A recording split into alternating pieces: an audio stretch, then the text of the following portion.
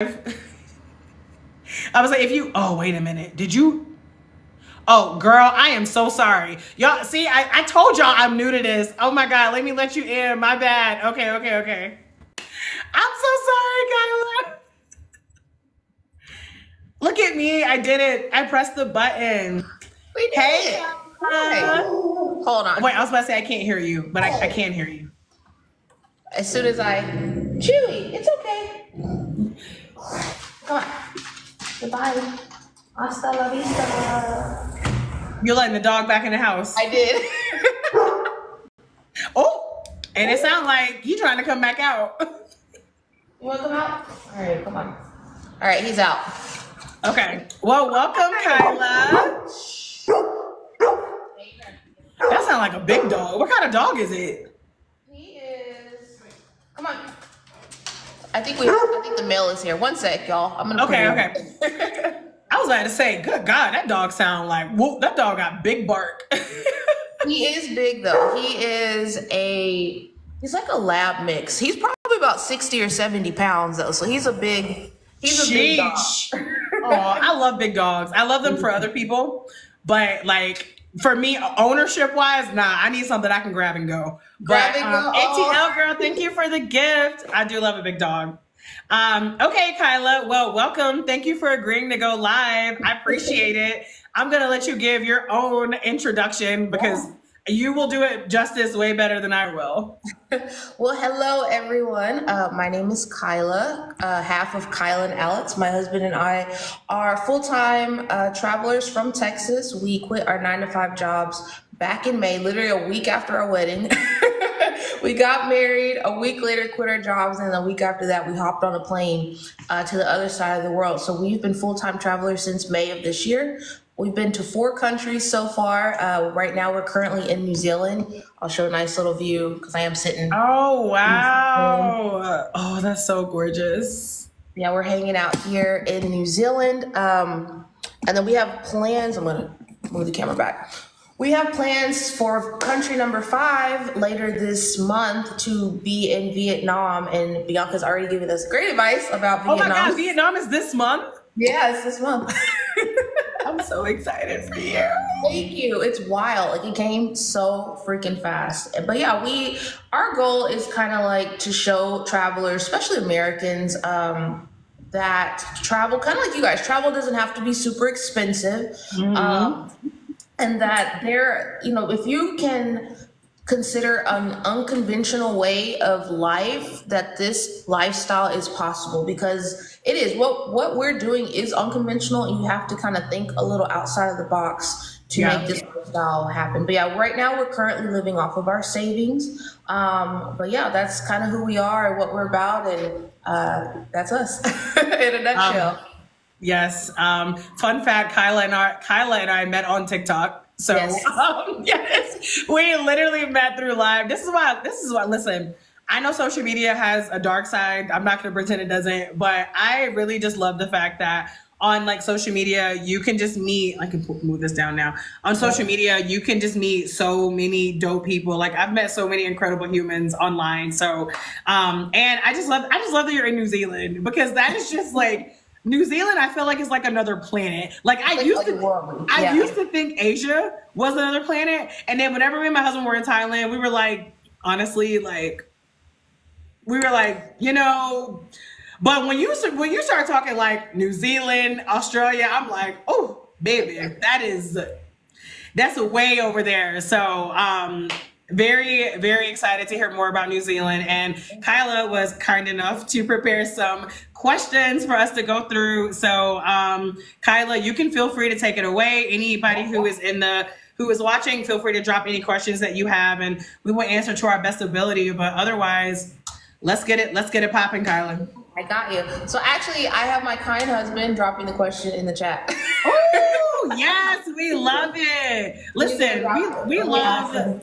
Listen, we love these husbands helping out, okay? Yes. My husband about to be behind me cooking dinner while I'm on this live. Like, this is Listen, travel tip, get you a partner that helps, okay? A travel partner, yes. Because I was saying, it doesn't even have to be husband. You could be like mother-daughter travel team. It could be sisters travel team, best friend travel team. It could be a random person, y'all. It's people out there. It's people out there who are looking for people to travel with. Like, literally, like Kyla said, I think you put it so beautifully whenever you said, oh, let me pin this.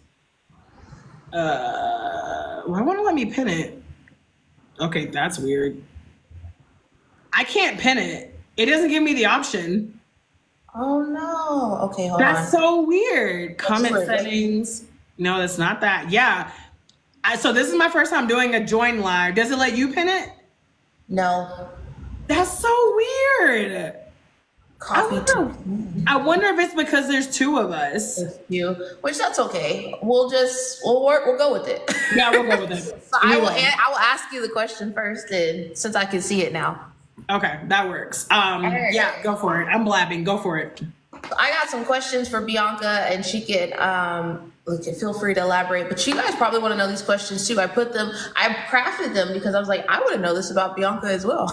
Oh my god, it's a great. I really like this question too. Yeah, how did you get your partner, your husband, on board to travel?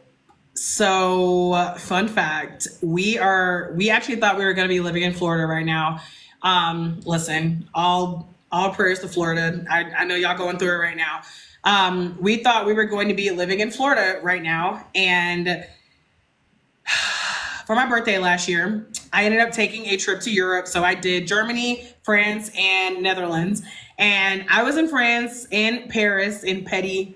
And I was doing a tour. It was called Exploring Black Paris. Mm-hmm. And I was talking to the guy who was leading the tour, and he was like half American, half Jamaican. And we were basically just talking about living abroad. And we were talking about, just like the state of things in the US and how like abroad, like our mental health is just so much better, blah, blah, blah. Fun fact for you guys who don't know, I actually lived abroad for 4 months back in 2019. So I've already had a taste of this lifestyle, and I knew it was something I wanted to do again, but I just never really had the official plans to do it. So I messaged my husband. He was at work, and my husband used to work in a prison, so we literally couldn't even have his phone. So we would message on Facebook. So I remember sending him a message on Facebook, and I was like, babe, I think we should consider moving abroad instead of moving to Florida. And he goes babe, what? All caps. I was like, can we leave it open? And then he was like, okay, we can leave it open. And I was like, done.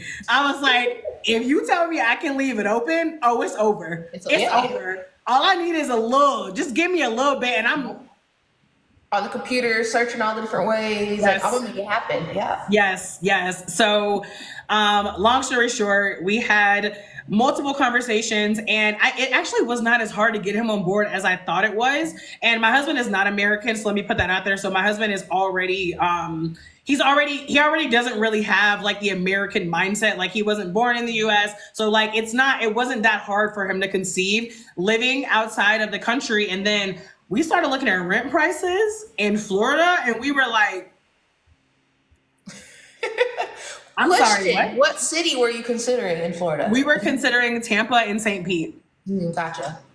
Yeah, and it was looking and at the time we were in a 3-story, 3-bedroom, 3.5 bathroom home, townhome. So we were going to have to, and we were already prepared to go to an apartment. We were not prepared to go to an apartment and be paying minimum $2,500 a month. Yep. So, yeah. And since, he the one paying the rent, he was very, very on board. So, yeah, we ended up traveling with Remote Year. I've talked about Remote Year on my page a few times. We ended up traveling with Remote Year for the first couple of months. And this is how I did it. I was like, we'll test it out and see how we like it. In my head, I'm like, we're gonna pack up, move all of our shit into storage for a month and then come back. No. In my head, I was like, it's gonna be longer than a month. But I basically positioned it as, let's try it out and let's see how we like it. And yeah, the rest is history. I love that. So you guys, tell your partner to just try it out. Try it out. That's all you do. Little trial run. So Kyla, what about you? How did you get your partner on board? So actually, it's kind of similar to you in the sense that our plan was to move to Alaska. Oh wow! Yeah, y'all like the cold. We like the cold, and like okay.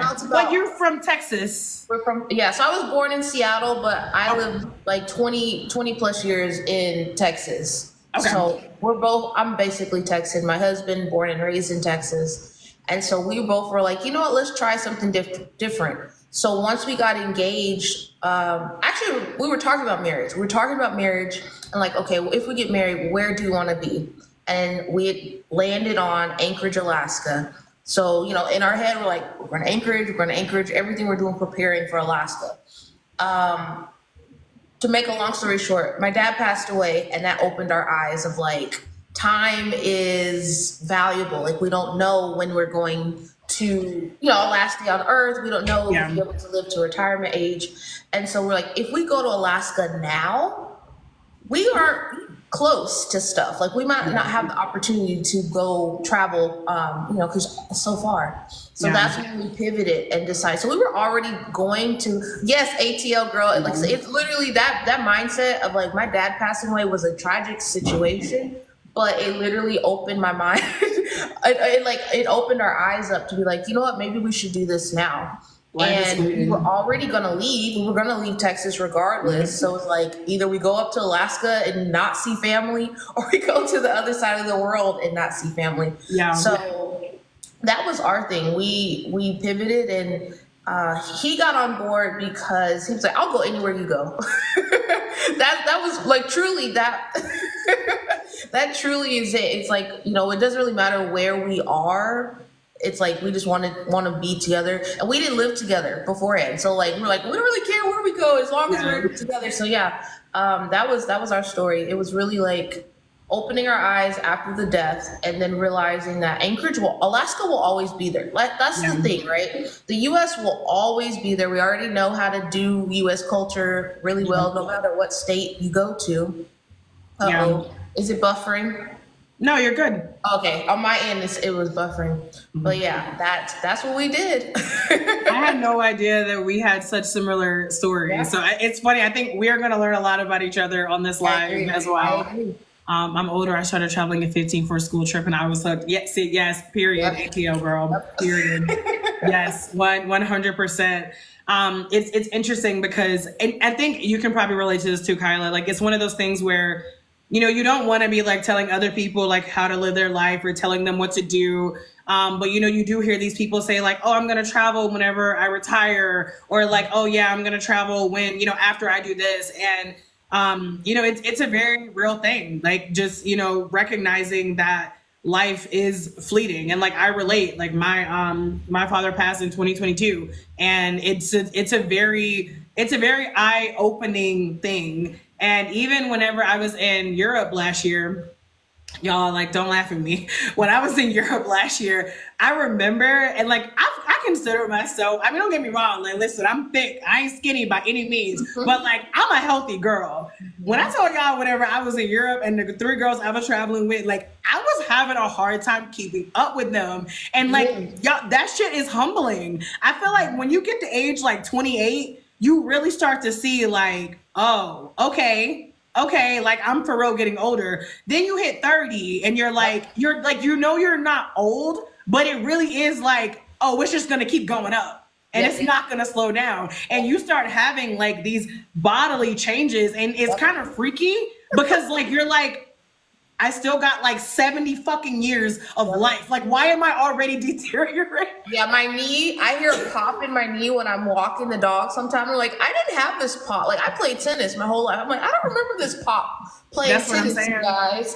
That's what I'm saying. And so like, whenever I was on that trip, you know, it was dawning on me. It dawned on me. I was like, I'm only 31 years old, and I can already feel, you know, myself getting older. And so, you know, when I hear all these people say like, oh, I'm going to, you know, I'm going to travel like after I retire, I'm like, baby, First of all, you better hope you got the energy after you retire. And don't get me wrong, I think it's beautiful whenever I see like older people, older couples out here seeing the world. I know, listen, I know me and my man, we gonna be seeing the world for the rest of our lives. Exactly. Sleep on the gondola in Venice.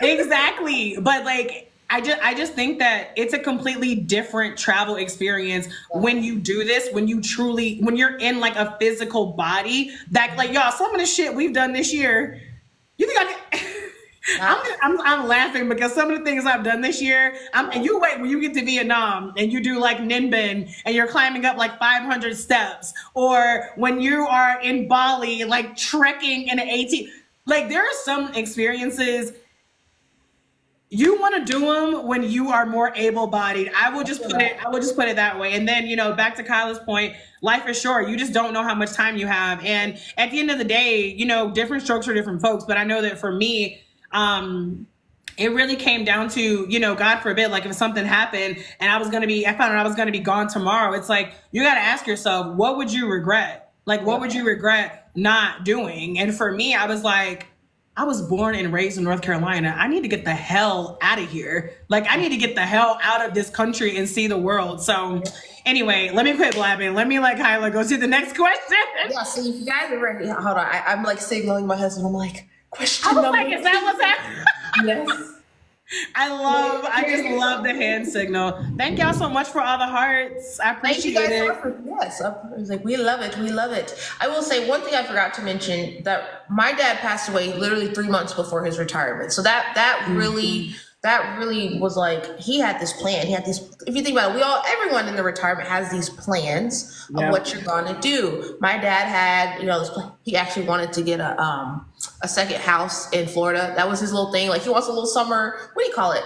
Like a condo. Like you said, like a little condo in Florida. And then he had 2 destinations, Cayman Islands and Dubai. So to think about that, my husband, oh my gosh, my father, was 64 years old and passed away 3 months before his retirement. That really was an eye-opener. Like you said, everyone says they're going to do all these things in retirement, but we really take for granted, will we actually live to that age? Like, you know, nothing is promised.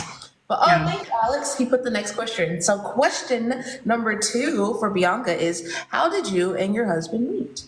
Me and Mel met online, like very cliche millennials. We met online back in 2016. This is like before everybody was admitting they were online dating. Mm-hmm. This is like just when you were only telling your close friends. You weren't telling everybody. Like, we used to talk about lying about how we met for like the first year that we were together, and then we were like, you know, whatever. But yeah, we actually met online. Mel slid in my DMs, and I thought he was a catfish, and I thought he was a thirst trap, and I was like, so I used to do this thing back when I was online dating. Let me just preface all this by saying I am a Libra, y'all. So I am very, I'll say charming for lack of a better word. And also, like, I just like, it's not even like flirting, but I just like banter. Like, I just like having like fun conversations with people. So sometimes I would just like entertain men even if I wasn't interested. Sometimes I would just like humor myself, and I would just be like, yeah, let me write back to this ridiculous line. And so he had reached out to me. He would just say something simple, like, you know, hey, how are you? Or something like that. And I looked at his profile. He had one photo. His shirt was off. His shirt was, I was like, thirst trap, catfish.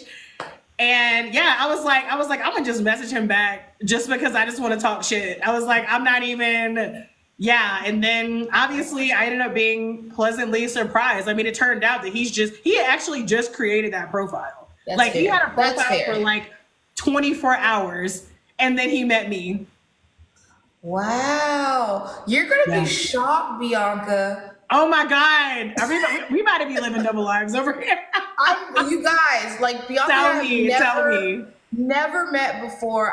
So we're friends on TikTok. We're from completely different states. We're in completely different countries. So my husband and I also met online. And I probably had my profile for about 24 to 48 hours. Wow. He's the only, let me back up. He is the only person I only got on the app once. I'm trying to say, I only got on the app once, and he's the only person I met. Like I talked to a couple people in that day, and then I talked to him, and then we met in person, and then I got off the app. So basically, you were my husband, because that was pretty much. Yeah, like the exact same thing. Yeah. Meanwhile, he was the 9th guy I met in person. Yeah, he had a lot of toads. He had to go through. He had to kiss a couple toads before Girl, look back, like what a life I was living back then. Wow. Now I'm an old married lady. But yeah. Nisha said that would be me. I'm scared of online dating. I mean, we're two success stories over here in completely different states. Yes, yes, we are. It's true. I do now. Well, Kyla, you're more recent than me. What year did you guys meet online? 2021. Okay, cool. I was gonna say that I feel like since mine was 2016, like I said, it was a little different back then because everybody wasn't on it. I feel like now I hear some crazy things about online dating apps. And fun fact, I actually like to write online dating apps. I think it's really fun because I'm kind of nerdy like that. And like I be seeing some of the stuff that people be putting up there, and y'all, I'm sorry, men. I could probably get rich. I should stop what I'm doing and I should just become a professional online dating profile writer because I feel like that's y'all need help. Yes. I feel like that's a thing. But you know what? I feel like if the profile is bad, does that mean the person is bad? Like it doesn't. Okay, that's fair. But we live in a society where online dating, you're not going to get that chance. I mean, like I said, y'all, with me and Mel, it literally because I was just like, I'm going to just have fun and flirt with him real quick. I'm just going to I never thought that it would have gone anywhere. And, you know, most people, you know, it's swipe left or swipe right. And I mean, I think there's some men where, and it's not just men, of course, typically means they lazy, not bad. I agree. I do agree with that. And I think that's the other thing, you know, I don't know how this is now escalated to online dating, but from two married women, but our approach is completely crazy, but that's fair. I mean, I feel like at the end of the day, it's like you get out what you put into it, right? Like you got to think about what and who you want to attract. And I think, you know, like you said, a lot of people are just lazy and they just don't try. And then they're like, oh, it doesn't work. Or, you know, I attracted all these weirdos. And I think you will attract some weirdos regardless, because that's just online. I mean, you attract weirdos on TikTok. So like, it's just, yeah. ATL girl said, too many toads and frogs swimming around out here. Ooh, girl, you got to get that scuba gear, okay? Yes, there you go. You got to get that scuba gear. You got to go lower. You got to go deeper. You got to go deep. That's fair. Yep. That's hilarious. Wait, you ready for question 3? I'm ready. All right, my love, question 3. Right, thank you, Alex. Because I put the questions in my phone and then I forgot that I'm going live. So like I can't see the questions. I did this. I literally did the same thing. I was like, oh, I can pull it up. No, you can't, Bianca. You can't pull up WhatsApp while you're on the phone. Yeah, exactly. I'm like, or was it gotta go deeper? You know what? I think you got to go deeper, or you got to just float atop and just wait for it to, you got to just get in your own zone. You got to just focus on you and trust that like serendipity will happen. I'll get real, while he's posted a question, I'll get semi-spiritual. So I was like, you know, work with me, people, if you're not spiritual. In my single season, I was single for like 10 years. Like I just wasn't dating. And in that time, I was living my best single life. Like literally, y'all, anyway, but a lot of times people are always looking for the right partner and not being the right partner. And like, that's really important because like, oh, I need the man to be 6'2" and he needs to make 6 figures and he needs to be athletic and he needs to do this and that. And it's like, okay, that's cool. But like, what are you doing? Like, have you worked on your childhood trauma? Because if you get in an argument with this man, are you going to blow up at him? Yeah. You know, like, have you worked on that? Have you worked on, you know, daddy issues, mommy issues? Yes. Like cooking is cool. Like anyone can learn how to cook, but like, can you regulate your emotions? You budget or manage a budget. Like that's really big. Like everyone thinks about, oh, well, my man's gonna make all the money. That's great. So I used to work I used to work for a brokerage firm, and you guys have no idea how often the woman would call after her husband died and she had no idea what to do. Like, that's so sad that, you know, we have women 50, 60, 70 years old whose husbands did everything. They knew nothing about the finances, and they're like, you know, having to start over. Especially, you know, back then, our grandparents' age, they got married really, really young. So, you know, this is like a woman who probably from like 19, 20 on never thought about money, and now she's forced to think about money. So, like, back to that, like, being the right person, being a good person, being not good, being the qualities of a good partner, because when you have those qualities, I feel like you tend to attract versus like oh my gosh, I'm looking like your head gonna hurt, swiveling, like just center yourself. But anyway, that was my little thing. Thank you, Alex, for the next question. No, yes, I love that. The mate arrives. I love that. You said, well, I'm literally like behind on the oops. There we go. Learn to love your life. Yes. I love that. And I think also there was something you said that I was going to piggyback on when you were talking about all the things. If you're thinking, whenever you are thinking about all the things that you want in a partner, you know, ask yourself, what type of person does that partner need? And then ask yourself if you are that person. And if you're not, then, you know, you can work towards being that person. Or if you decide that you know, don't want to, that's your business as well. But I think so much of it is like being willing to be vulnerable. And I think that it's very unfortunate that we live in a time where everything is like shouting at us to be the opposite of vulnerable. And everybody wants to act like they don't care, but everybody wants someone to openly show that they care about them. And it's just, it ain't gonna get you what you want. But we need to do a whole other live on that. I didn't know I was a relationship expert because I've literally been in one as an adult, but apparently I have some sort of wisdom there. But yeah, we should do that at another time. I like that. We should. Okay, Alex's question. So Bianca, what would you say if your partner doesn't want to travel to someone whose partner may not be on board? I would say leave them behind. So it makes I'm not gonna lie to you, Kyla. I'm gonna let you take this one first because I'm toxic. Go ahead. Okay. Well, shoot, I might be toxic too, because I would say you do have to kind of think about, and I know like there are people out there who've been in long-term relationships and then they thought, oh my gosh, you know, this movement of full-time travel is fairly new, right? Like this is a new phenomenon that is becoming more popular. And I'm not gonna tell someone to leave their partner after 10 years. Yeah, that's fair. I won't say that, but I would say, number one, because I'm an advocate for therapy. I'm an advocate for therapy, you guys.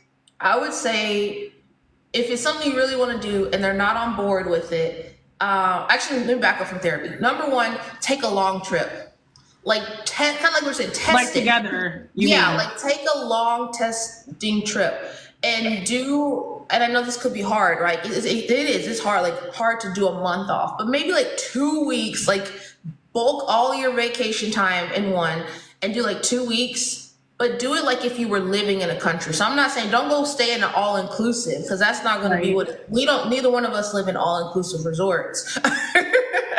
We don't, you know, like we do Airbnbs and stuff like that. So it's like, maybe go to a destination, stay at an Airbnb and do life as if you were living in that country. And if the partner, husband or wife, right, boyfriend, girlfriend, because a lot of times it is the men, but sometimes it is the women, right? The women so either person, I would say test it out, right? And if they like it, you know, be like, hey, let's see how it can work. The other thing I was do is like present as much information as possible. Like make it, because it sounds scary, right? Like it's like what, kind of like what you said with your husband. Like he was like, what? But you have to present stuff.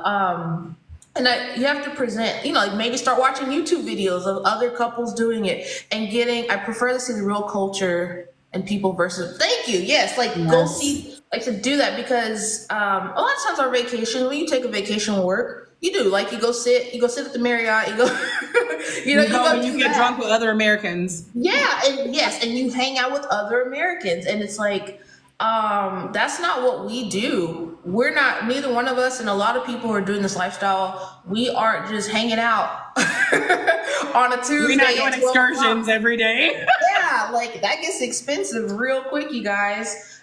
So that would be my suggestion is, number one, test it. Actually, back up. Number one, do as much research and kind of get them on board. Like, eat, sleep, breathe this full-time travel lifestyle. Like, when y'all watching TV, like, pull up a YouTube channel of like Brian and Carrie, or like Grounded Life Travel. Like, I'm just thinking all these people, you know, pull up that, and that, make that your nightly thing. And then and also I would say, if you people that look like you, don't look like you, it don't matter. Just show two people, or any two people. That's number one. Number two, test it out.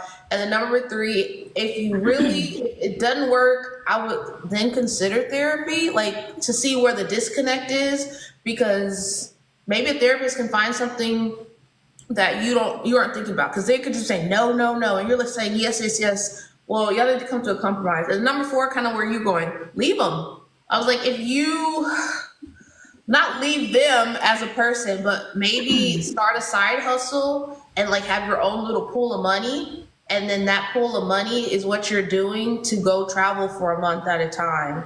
And you make a solo trip, because it's totally fine to travel alone. It's it's okay. Like partners need their space, and you can do that too. But yeah, that's my little advice. Yeah, no, I love that. Joanne said she is getting ready to leave for Thailand for a month. That is so exciting. What part of Thailand are you going to? You're gonna love Thailand. Oh my God. I get jealous every time I hear somebody say they're going to Thailand. And I have to be like, Bianca, stop. Like, stop, Bianca. We both love it, y'all. We are, both of us are obsessed with Thailand. Like, Bianca had said this before. She said, if Thailand wasn't so hot, and I feel the same way, I think because we're both from the South, if it wasn't so much like the South, weather-wise, I think I would live there too. Like, I would make it a place. Yeah. Oh, wow. Bangkok, Chiang Mai, Chiang Rai, Cambodia, Vietnam. Joanne, let's get it. Yes, I love that. You are going to love all of this. I'm so glad you're going to Chiang Rai, because I really wish that I would have, and I didn't. And Cambodia. It's hard when you go to Southeast Asia, y'all, because you want to go. You need a year, like you need, because you need at least 3 months in Thailand. Like, I was there for 9 weeks and it was not enough. Like, you need like 3 months. But no, you're gonna have an amazing time. All of those places. We're so excited for you. Oh my gosh, you have to come back and let us know your favorite city and country, because you're going to 3 countries. Food. And favorite food. Oh, yes, definitely. Because I'm invested. I'm always invested in Southeast Asian food. So, yes, absolutely. Yeah, absolutely, Joanne. No, Kyla, I know that I really love the answers that you gave. Your number 4 was like my number 1. But you know, when I say that, I'm kind of kidding. I'm not saying like you ask your partner, like, hey, are you willing to travel? And they go no, and you're like, hey, bye. I'm not saying like, I want to eat my way through Thailand. ATO girl, I literally told my husband that every year we should do like a foodie Asian thing where we literally go to Asia with the intention of just eating our way through Thailand and Vietnam. Like, we're already talking about making this like an annual thing. Maybe we should make it an anniversary thing. I'm putting a plug up here. Husband wants to move there. I said, let's visit first. See? Joanne, and how timely for you to be talking about this. I definitely love the idea of, and I did want to ask Kyla, so it says, what do you do if your partner doesn't want to travel? So do you mean, was the question like travel long-term? So I meant long-term, like if they don't want to do long-term travel, but if it's like, if they just don't want to go with you, then yeah, I'm with you. Like, see you, because I mean, you know, you and your husband, that's kind of how I took it. Yeah, don't work the same job, so y'all can have different vacation days, and I mean, you got to figure out something to do with the kids. So that's the thing, you might have to figure something else with if you have kids. If he's not going to watch the kids, then you might have to take the kids somewhere else, and then if you have like kids or like pets, that's a whole other that's a whole other ball game. But yeah, I think in general, if they don't want to travel anywhere, like if they don't even really want to take like a shorter trip, go without them.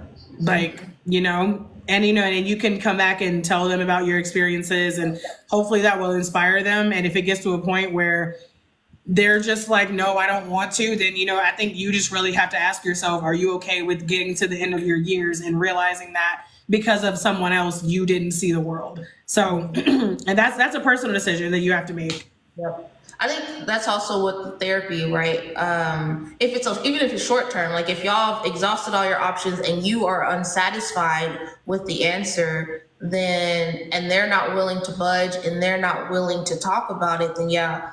I mean, everyone loves to pay for everything, love to get matching shirts and love to get really cute china and like love to do all this stuff. But like, what about investment? Like $150 an hour on a therapist, or everyone loves buying a really nice car. Like cars cost 50 grand now, right? Like I think a Toyota RAV4 is like almost $40-something thousand. You know what I mean? Like I'm laughing because I have a RAV4. Listen, I love the RAV4. We had a RAV4 here for a month. So I'm like, I was sticker shocked because I haven't bought a car in a couple of years. And I was like, oh my gosh, they're 40 grand now. Like I remember 40 grand being an Audi. Like I was like, that's my head of what a $40,000 car is. But anyway, with that being said, it's like, yes, Joanne also got a RAV4. Yes, listen, Toyotas are legit. I think my next car, like when we move back to, I have a Jeep now. It's at the house, you know, back in the States. But I think my next car is going to be a Toyota because they last forever. And I'm all for a forever car. But everyone likes to buy everything else, right? Like they like to buy everything else for their marriage and invest in a lot of consumeristic stuff, but don't want to invest in the person that they're with. And that's where I was kind of going back to is buying all the things to fix the problems, but like you still got the problem and you might need to talk to somebody if you don't want to have resentment towards your partner about traveling alone.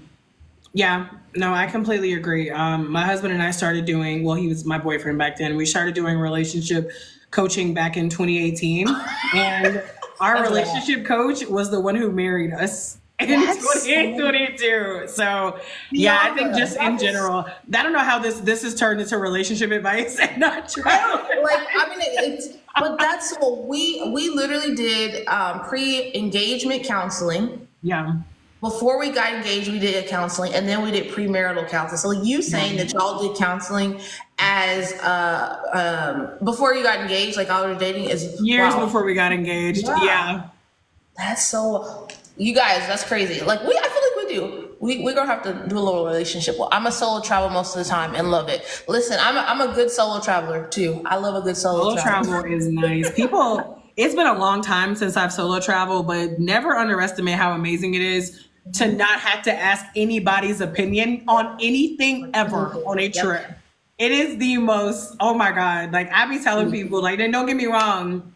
Y'all, I love my man. But sometimes I don't want to be like, what's the dinner move? I don't want to be like, what do you want to do? Like, I just want to not have to think about it. And it is, it really is amazing. Like, I'm that person, like, even sometimes when I travel with my friends, they're like, oh, what flight are you taking? I'll be like, girl, I can meet you there. We don't even got to be on the same flight. Honestly, I don't even need to have like the small talk in the airport. Like, I am happy to meet you there. Like, don't sleep on solo travel. It's so empowering as well. I agree. Yeah. And you meet amazing people. I agree to that. I feel like people approach you when you're by yourself a lot more than when you're with someone, especially if you're with a guy, because a guy can be a little intimidating. But yeah, as a woman by yourself, it can be good and bad. But yeah, you are approached more, but you could have more opportunity for positive interactions. That's where I was going with that. Agreed. Yeah. So are you ready for question number 4? I am. Okay. Number 4, please. He's getting it for us, y'all. And we appreciate it. Okay, whoops. And thank y'all for the hearts. Please keep the double taps coming. So we appreciate it. Thank you guys. What's your, oh, there you go. What is your favorite country, Bianca? Mexico. Really? Why Mexico? Oh my God. Mexico, because Mexico is the place where every time I go there, I literally feel like I'm at home. Like as soon as I land in Mexico, my spirit just lifts. Like I love Mexican people. I love Mexican food. I will also admit, and this is something that I've been in marketing for a long time, y'all, so I can get like really nerdy around like data and stuff. But like I recently recognized that I say my two favorite countries are Mexico and Thailand. And full transparency, those are also the countries where I've been to the most amount of places, if that makes sense. Like I went to like Bangkok, Bangkok, Pattaya, Phuket, Krabi, Chiang Mai. I went to 5 different places in Thailand, and I've been to like 6 or 7 different places in Mexico. ATL girl, we just on the same wave. We just been on the same wave all night. So I do kind of feel like I am a little biased in terms of, and I'm sure Kyla that you can relate to this. Like the more time you spend in a place, the more time you have to fall in love with the place, the more time you have to appreciate a place. But Mexico is my favorite country. Even before like I started traveling, like even before like this year when I've been to like 9 countries. But yeah, I just love Mexico. I really do. Like, it's just, you have the Caribbean, you have the beautiful waters. Mexico City is so dope, just amazing food. So many people. There are actually a lot of like Black expats there as well. I love Mexico. I feel like Mexico is like my like American girly like favorite place. And then I feel like Thailand is my like global girly mindset place.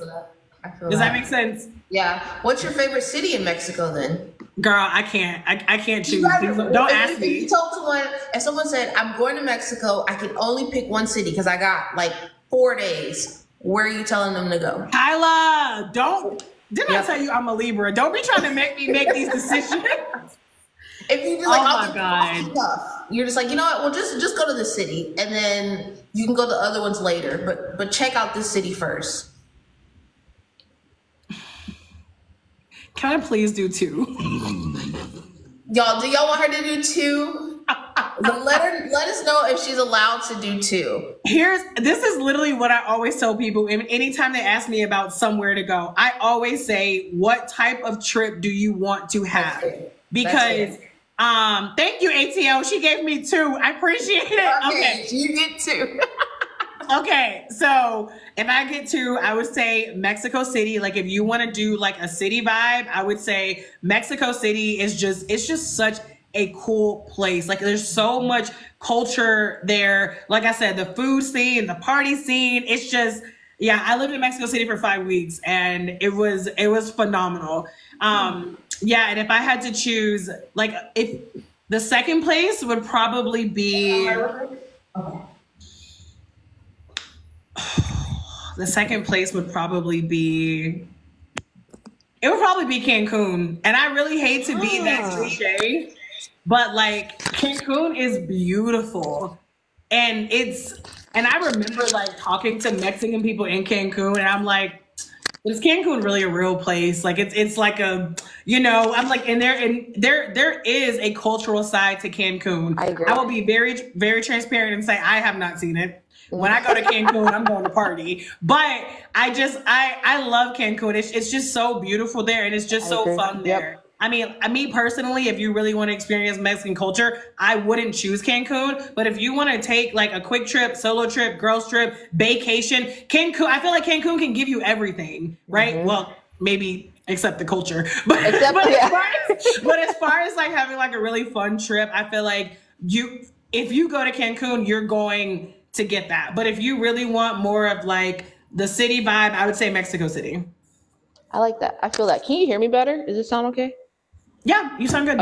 Okay, cool. I switched the mic. I love that. Okay, so Mexico City / Cancun would be the top cities for you. I've never been to Mexico City. I have been to Cancun and I absolutely loved Cancun.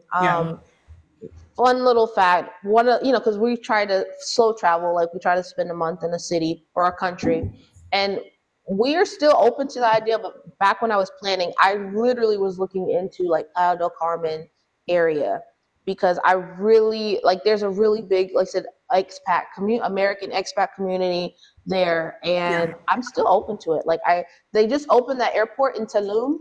Right. Yes. They opened it after I left. I know, like they opened it after we're all the way on the other side of the world. But I'm very intrigued, and I'm half mad about it because I know this is just going to bring more tourists. I'm always like, I love infrastructure. I'm all for infrastructure, but then also I'm biased because I'm like, but then it means everybody's going to be there. But I'm a tourist too, so it is what it is. I feel that. I feel that so much. I was like, I feel the same way. My country is actually Thailand. I was going to say. Oh yeah, I was about to ask you, what is your favorite country? I'm getting my laptop charger, but I'm still here. I love Thailand. I've been 3 times now.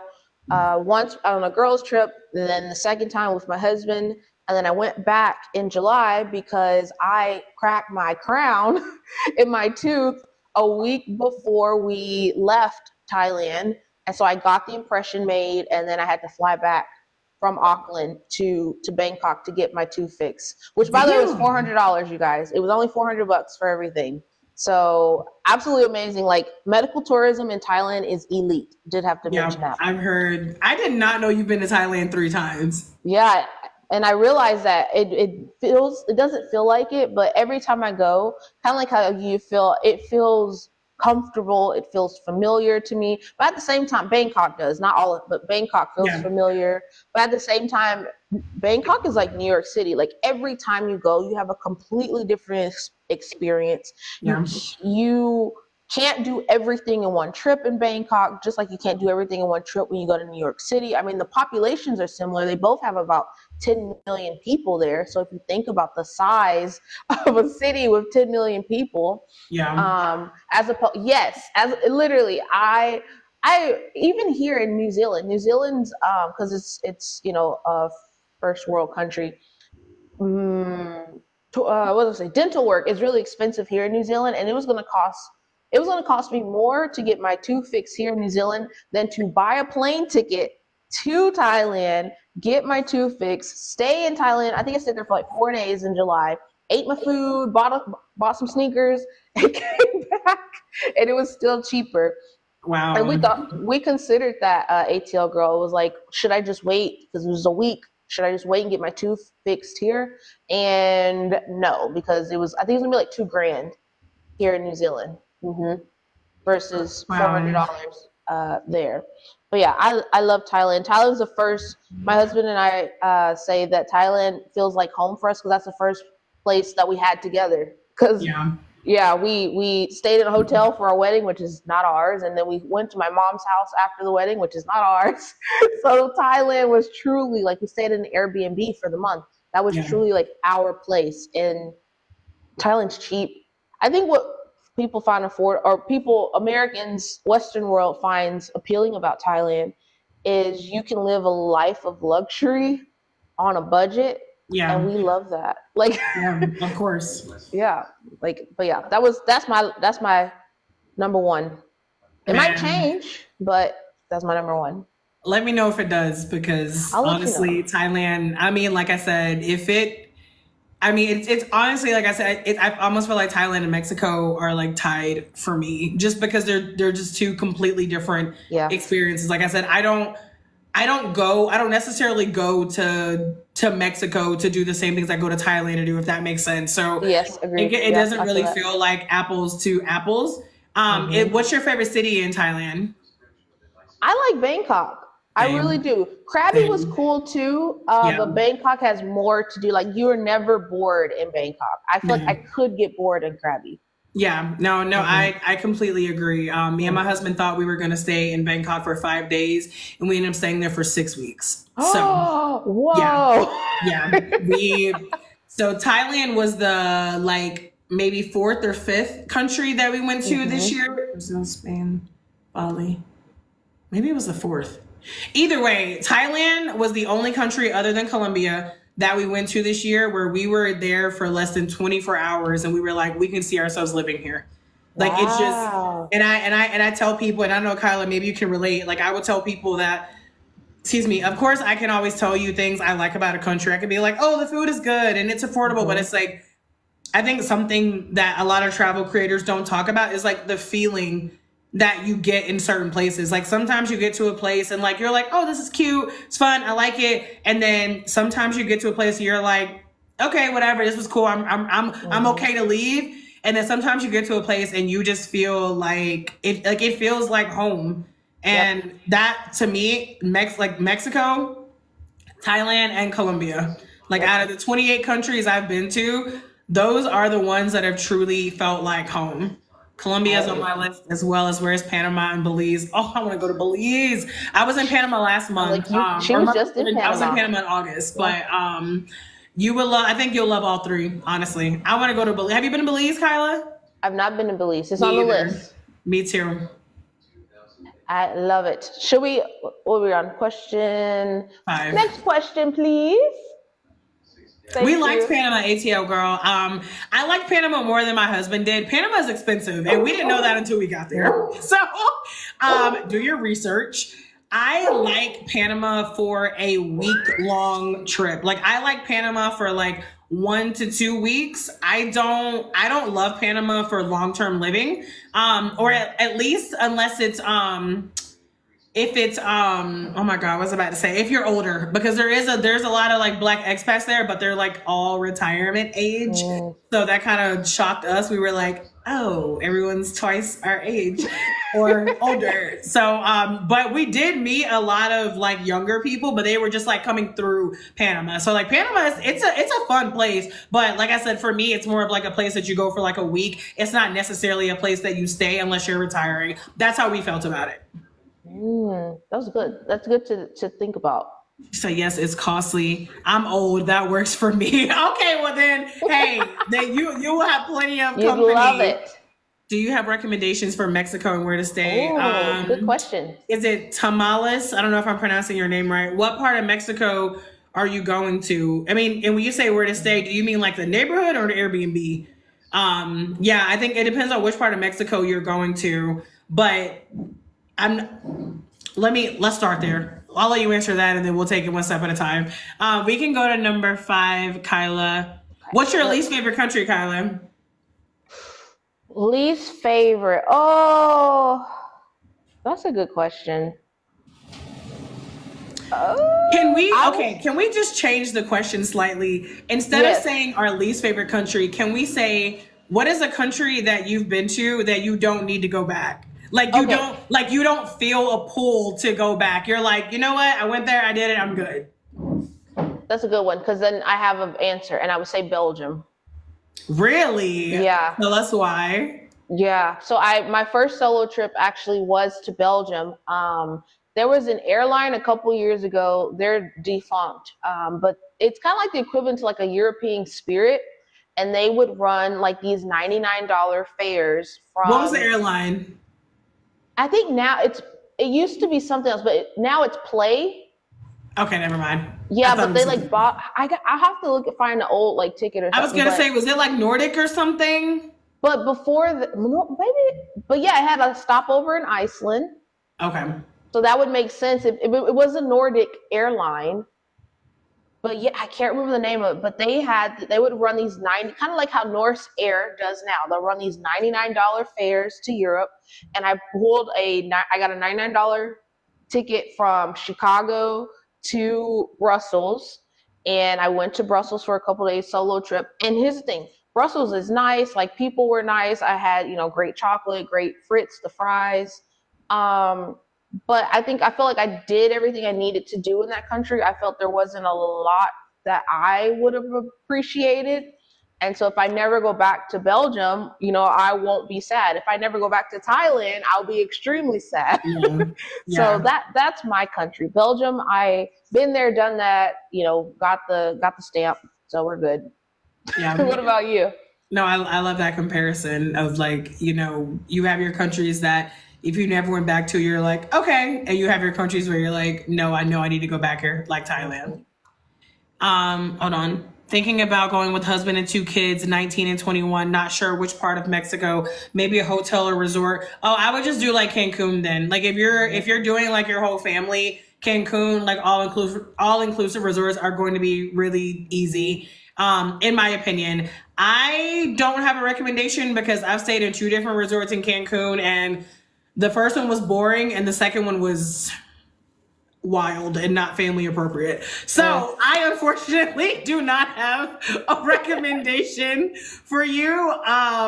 But I know that there are a lot on this app. Like, it's a very like popular place. So I'm sure if you look it up that you can find one. Sorry, I couldn't be more helpful.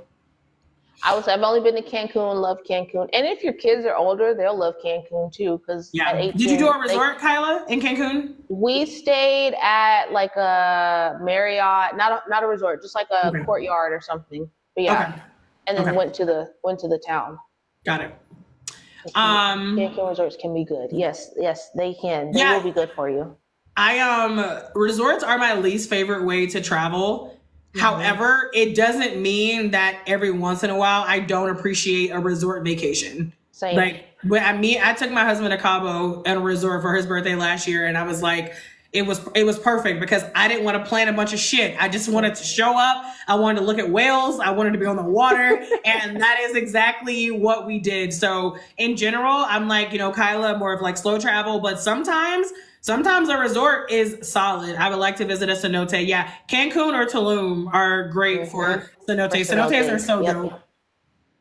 Me too. It works for family. Yeah, and I think especially for a family. And resorts are nice because a lot of times they already have stuff to do, so you don't have to worry about trying to plan a bunch of stuff. So I think for a family trip, that's a great plan. And the food too. Food's already there because everyone you got 4 adults with 4 different tastes in food. Yeah, exactly.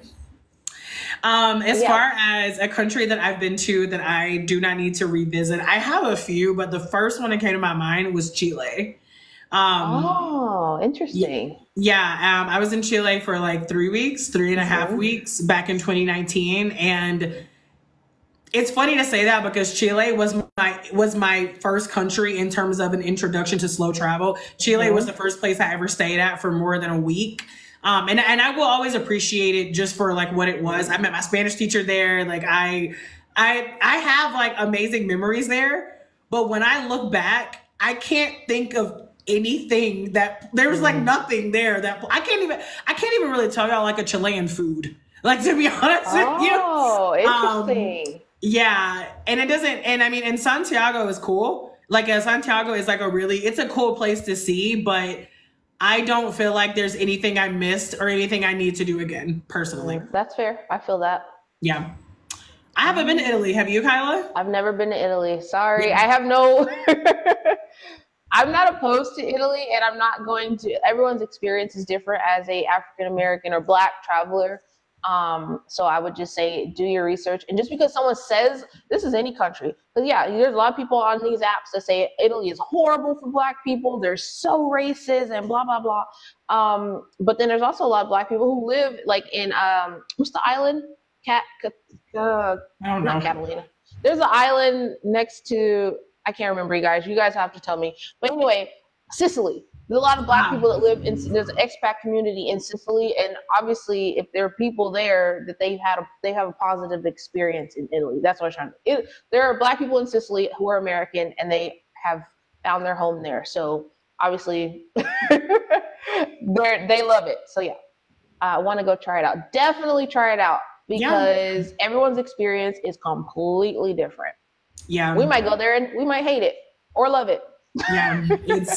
Yeah, we're honestly on the same wave. I always tell people, I was like, I will always be honest about my experience in a country, but I will always tell you, you should go see it for yourself because there are so many factors that come into play in terms of like the experience that you have in a country. You might have just got in an argument with your man or your best friend or, you know, whatever. You might be having a bad hair day. It might have like rain. Like even like I was in Spain for a day and I'm like, I don't even like when people ask me about Madrid because I was like, look, it was cold. It was rainy. Me and my husband have been traveling for like 48 hours. We saw like this much. I'm like, I can't give you Madrid opinions. I can't do it. And yeah, there's just so many things that go into a travel experience. And like, I understand why Black people ask questions like, you know, did you feel safe here? Or like, where can I go? But I just feel like if you living in the United States, I don't know what you're scared of, because that's where you're gonna be treated the worst. Yep. If you want to be, I'm like, if you want to be honest, you're gonna be treated the worst as a Black person in the United States of America. Like, you're scared to go to Italy because you know you're gonna walk in a restaurant and you know they might like ignore you. But I'm like, bro, you might get shot for no reason in the United States. So. Yeah, I say take it with a grain of salt. Italy is not really on my list for a lot of different reasons, but it also doesn't mean I'll never go. Like, it's one of those things where if an opportunity presented itself and it made sense, like financially and like based on calendar, like I would go. But it's not in my like, oh my God, I have to go here list personally. Yeah, not a top 10 country for me either. The reason I would do Italy, and this is for personal, is one of those repositioning cruises to get back to the States. A lot of them start. Oh, okay. So cruises will, when the end of the season, they'll move the ship from one continent to another. And a lot of times the ships are really inexpensive. Because if you think about it, right, like how many Americans can take off for 2 weeks and go from, the US to Europe or Europe to the US? See, exactly. Tell me more. So I'm about to put y'all on real quick. Repositioning cruises are when the cruise needs to I'll give a really good example. Right now it's hurricane season in the US. So a lot of ships, have moved over to Europe or vice versa. Or they're getting, actually, that's not a good example. A lot of ships right now in Europe are getting ready to come back to the US because it's about to get cold in like London and Italy and Spain. So they're going to move them over to Florida in like November. Well, people in Europe, same thing. They may not necessarily have the time off to come over to the US because then you got to fly back to Europe. But they sell these trips, they sell these bookings, and they'll have a couple of stops along the way. So for example, it'll start in Italy, in Rome, and it might do Rome, and then it'll go down to like Portugal, and they'll do one of the islands like Madeira or the Canary Islands, and then it'll do like one more island in the Caribbean, and then it'll stop in Florida or it'll stop in New York, depending on because they're repositioning. Because when do people like to cruise again in the winter? During Christmas, and they like to go down to the Caribbean. So yeah, they do that on both sides of the world, because they also do it from Australia and New Zealand back over to the US, and those ships usually are the ships that do the Alaska in the summer. So now, what they're called? What kind of cruises? Repositioning. So they reposition the ship.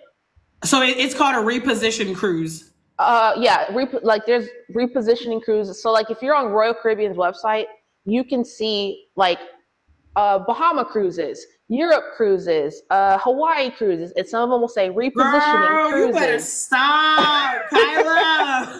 Yeah. And that's a good way to get back over to the States. Instead of flying over, you could, because some of them, especially Royal and Princess, you can get an interior cabin on some of these for like $800 or $900 a person. Well, that's almost the cost of a ticket if you really think about it. Yeah. And then you can ease your way back over. You don't have as much jet lag because you're not flying 8 hours or 10 hours over. You're slowly readjusting each day. And in your budget, yes, and Atlantic I'll say RC for sure. Royal Caribbean is really big on this. Princess. And I've never even done a Royal Caribbean cruise before. I've done one. But I like the bigger ships. I would say stick to a bigger ship. Okay. And so did you say these cruises are normally like 2 weeks? Yeah, it's usually somewhere from 12. Usually reposition, the shortest time is 12 days, because it takes a minute, but anywhere from 12 to 17, 18, depending on the destination. Woo, and then, I don't know if I could do an 18-day cruise. I love the water. Well, wait a minute. Do you know, I'm sorry, I don't want to turn this into like a cruise chat, but do you know if like for any of the islands, do they stay overnight or no? It depends on the ship, right? Like every ship is different. And you can pick, you can pick the itinerary, the cruise line. I will say, because I've been looking at them when we're coming back to the States. So we're looking like the Pacific Ocean, and a lot of them stop in the Polynesian islands, and some of them do have overnights in like French Polynesia or Tahiti or Fiji. So they're definitely interested, Kyla. I know, especially if they do overnight, because like I do love a cruise. The longest cruise I've done is 6 nights. I mean, honestly, I think I could probably do like 8 nights and be like good. I think once I get to like past 12, I would be a little like I would want like more time on the ground at some point. So I think if I can find some overnight options, girl, stop playing. Because after we go to South Africa, in December, we might be flying to Europe. Hey, like I said, you guys would be surprised. Like, and it's really people do it. I will say this: I follow a lot of retiree travelers because there's not a lot of people our age doing the things that we're doing. I mean, it's becoming more popular, but a lot of the people I follow are retirees, and I'm learning from them because this is what they're doing when they're trying to move position continents. They're getting, because if you think about it, like who has time to do these ships? It's going to be retirees. Yeah, that's fair. And tamales, yes, they are marketing it as a repositioning cruise. Like it's marketed as that. Ooh, I love that. Thank you, Kyla. You're very welcome. I lost our train. We were on a question and I lost the question. No, I thought we were doing what's your least favorite country? We were done with that. I think we're on number 6 now. Number 6? Okay, hold on. Alex, number 6, please. Me and my old friends be traveling, y'all. I'm here for an ATL, girl. Listen, get it in how you get it in. I love a good cruise. I do. Yes. I love the water so much. Like I probably could do a 12-day, honestly. I would just need to like set expectations. Because normally a cruise for me is strictly vacation. Like I don't work at all. So like I would just need to kind of like think about like, okay, am I going on a 12-day vacation or am I gonna be like trying to get some, look, my work for that cruise is just gonna be going live every day. I'm like, that'll be my work. People do that. Like, and it's like I said, because once again, it's not really, I guess it's not a vacation. It's like a method of travel. Yeah. It's like you could take an Amtrak train across the country, which that takes a couple days, or you could take a cruise across the world and that takes a couple days. Yeah. Have you done a cruise to Tokyo? I didn't even know that there were cruises to Tokyo. Yes. I've never done a cruise to Tokyo, but there are cruises, the repositioning cruise. It starts in like LA. Oh, I was going to say from where? Yeah, you can go from LA over to Tokyo, and it's repositioning the ship so that the ship is in Asia for the season. That's so dope. That is so dope. Okay. Thank you, Alex. He said, okay, great question. Bianca, what steps did you take to prepare you guys to officially leave the United States? I always tell people that it was easier for us to leave the US than it was for us to move like in the same city to like a different house. I think that whenever you are going to leave the US, you're in a completely different mindset. You're not thinking about the furniture and like you're not thinking about all this stuff you're going to carry. You're really just thinking like, what do I really need? What's going to make my travel, living abroad experience as seamless as possible? So honestly, the most we did to prepare, I mean, we got a storage unit. I mean, of course, whether you're packing up to, if you're moving next door or if you're moving out of the country, of course, you're going to do all the packing stuff. We didn't even save a lot of money, y'all. We honestly, like, we paid for our room and board in Brazil, and then we paid for our flight to Vietnam because those were our first 2 countries. And then, oh my God, I feel like we didn't do anything. Like I can't even like think of anything crazy. So your house, did you sell your house? Were you renting? I was saying your house. Did you sell your house? Were you renting? Girl, we were renting and our lease was up. Okay. Yeah, so like it truly did. It just worked out. Like there really was not a lot for us to do. Like we were, just asking where we could leave our cars, like figuring out where they were going to go. Of course, things like, turning off, like I said, things you would do anyways, like turning off your like light bill, letting people know that, you're leaving, like getting in that last minute dental appointment, getting any prescriptions, like just kind of like some tedious adulting stuff. But honestly, there really wasn't anything that crazy for us. What about you, Kyla? Our story is a little hard or easy, I would say, because we got married and then left. So we didn't have like a lot of things. I take it back. We did have a lot of things. We had things that are separate house. I had a storage unit with my stuff from my apartment. We sold like 90% of our stuff. And I will tell people you don't have to do that, because like you can get a storage unit, put everything in your storage unit. That just what worked for us, because we didn't have a house, we didn't have, an apartment to be coming from. We prepared ahead of time by saving. We have a savings because we aren't working at the moment. So we did prepare by like having a nice nest egg before we got on the road. I'm trying to think what else we did to prepare. Same thing, like my car is at my grandma's house, and so she starts it up. Yep. Every couple days, because I'm like, when we get back to the States, it is nice to have a car, because now car notes are so expensive.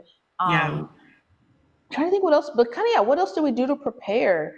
Because it's not as hard as people think it is. Yeah, it really we're literally isn't. trying to think about what we did, because it wasn't that hard. It wasn't. Listen, ATL girl, when you start selling, because here's the thing, I am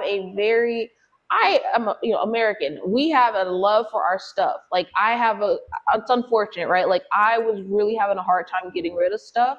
But then at some point I was like, now that I'm here, I'm 4 months into Journey, I don't miss that dress. I had this beautiful, I love fashion. I had all these clothes. I was a fashion reseller. So all these clothes that I was sad about selling, I don't even think about now. Yeah. So you forget about the stuff. I had a pink couch. I love that pink couch. I don't think about that pink couch. That's how it be. Yeah. That's exactly how it be. I'm trying to, that's really what we did to prepare. What do you do with your mail? It goes to my sister's house. Yeah, I was like, and I have the informed delivery, so I see anything, and like 99% of it, I don't care. Yep. Yep. So I was like, it's just stuff. Yeah, I was like, it's just stuff, literally. That's a mindset too. It really is. I feel like someone said this, I can't remember who says that, when you have so much stuff, you kind of become a slave to your stuff. Yeah. Because you can't move. You can't even move houses if you have too much stuff. Like if you think about that, you literally your mind is like, oh my gosh, how am I gonna pack all this stuff? And you're, like you said, you're just moving down the street, moving to another city, moving to another state. So I agree to that. Would you like the next question? Yes, ma'am. Can I have the next question, please? Thank you. Mel, what time are you cooking dinner? Oh, you donate your stuff twice a year. ATL girl, I was a reseller. Have you considered selling your stuff? Making extra cash for it? I'll only say that because you'd be surprised what places take. You would be like Plato's Closet and what's the other one? Clothes Mentor, all that stuff. Uptown Cheapskate, yes. Like you would be really surprised. And if one store doesn't take it, look at another one, because demographics in different cities are completely different. Like one Uptown Cheapskate like caters like the 20 bopper crowd, but then another one might like have a more professional demographic, and so it's the same company, they just have two different demographics. But yeah, that's my little 2 cents. Especially because you're an ATL. Yeah, like there's a ton. Oh my gosh, there's so many really good reselling shops in Atlanta. Oh my goodness, I could talk about that a whole other time. All right. Okay, question. Thank you, Alex. Do you guys plan on returning to the U.S. to live?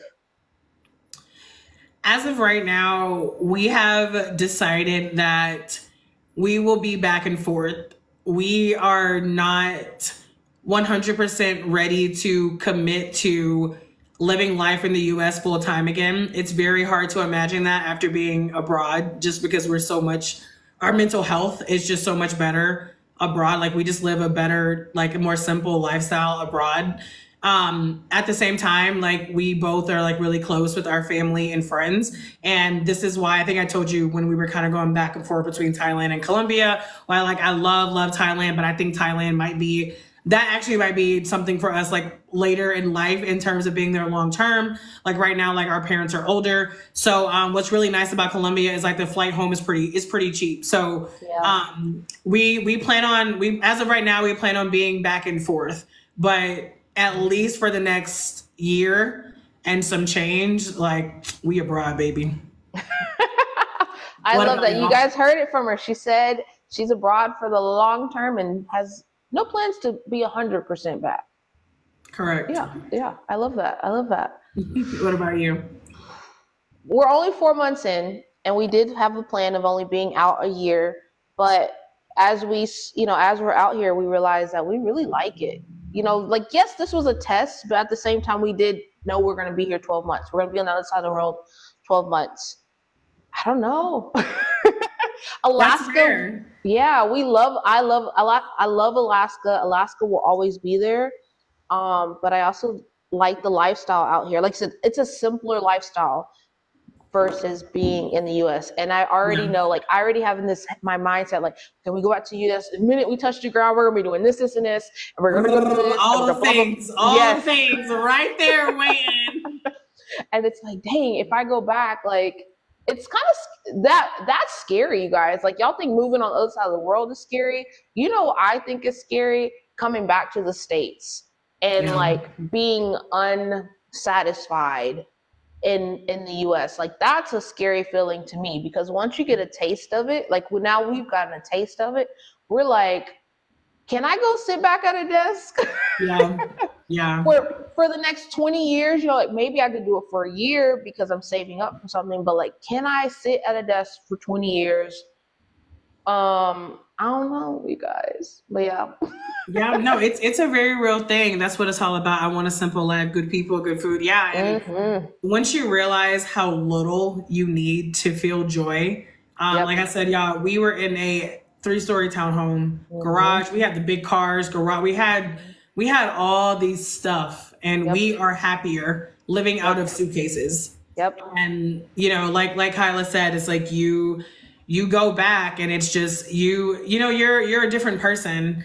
And I know that for me, I really, really tried to not get back into like the rat race. That was one of the main reasons why I left the US, was to get out of the rat race. And I remember after I lived abroad in 2019, like I remember when I came back home, like I tried to keep the mindset that I had abroad, and I couldn't. Like, I couldn't do it. I mean, I'm not trying to say you shouldn't be the change you want to see in the world, because you should. I'm just saying that it's a lot easier to remove yourself and just go into an environment where certain things already exist versus trying to be somewhere and trying to change everything around you, which can quickly lead to burnout, resentment, frustration, and just like all the things. So yeah, I feel that. I love that. I feel that.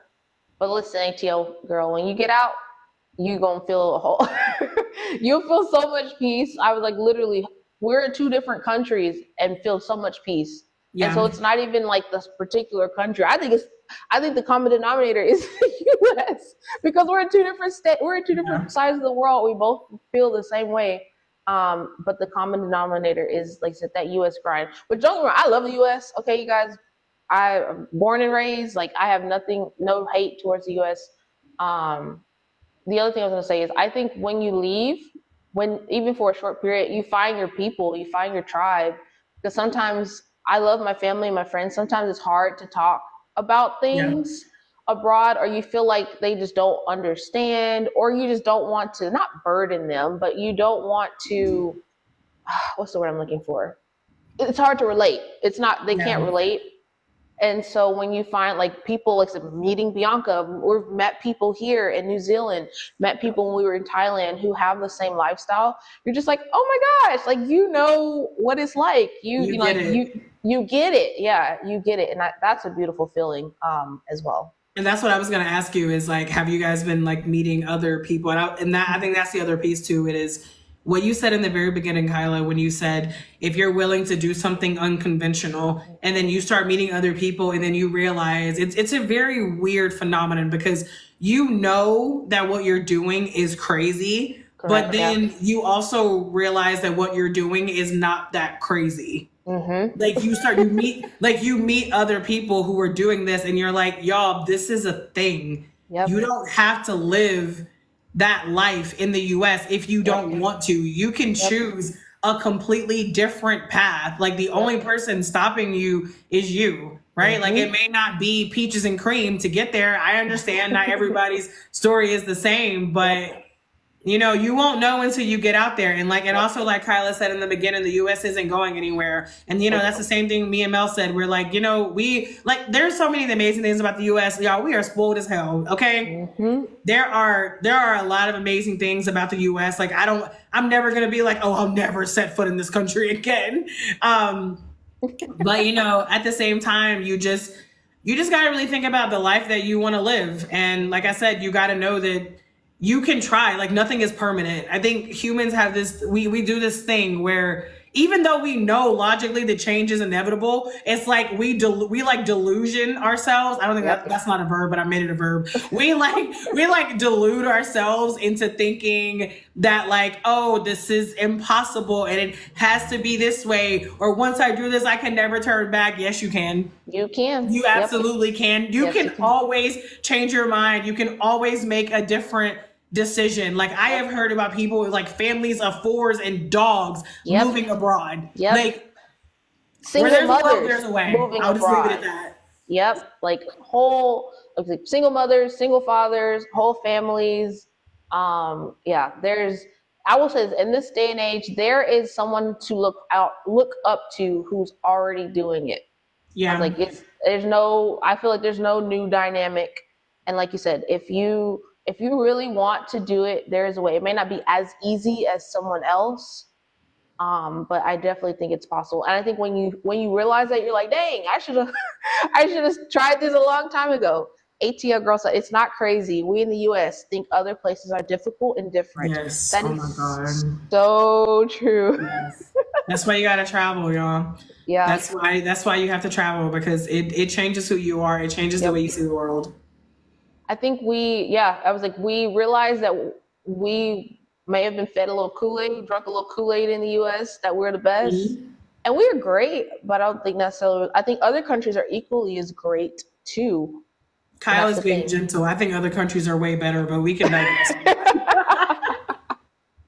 I was like, every country has its positive and negative. I like to say like peace, like as far as peace, it literally expands your horizons. Yes. There's a global world peace index out there, and it has 163 countries listed. So not every single country is on there. And at the top is like most peaceful to least peaceful. So New Zealand is number 4 on the list as the fourth most peaceful country in the world. The US, you guys, is not in the top 100. We didn't make the cut, the top 100. Girl, if you told me the US was in the bottom 10, I would believe you. I would be it's like 120. It's low, you guys. Like what is this list called? I'm learning from you tonight. Global, here, I'll put it in the chat. Global World Peace Index. Like hold the phone. How are you putting something in the chat? Oh, comment?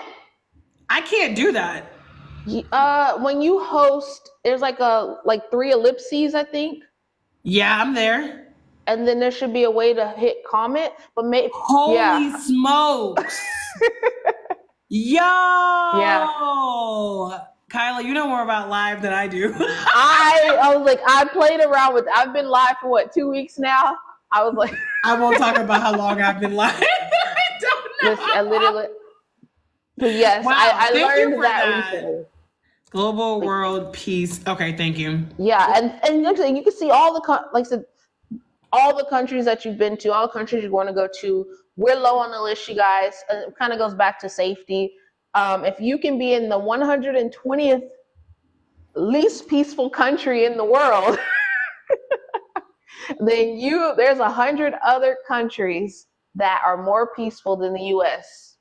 Look, yeah. I'm learning so much from everything from y'all.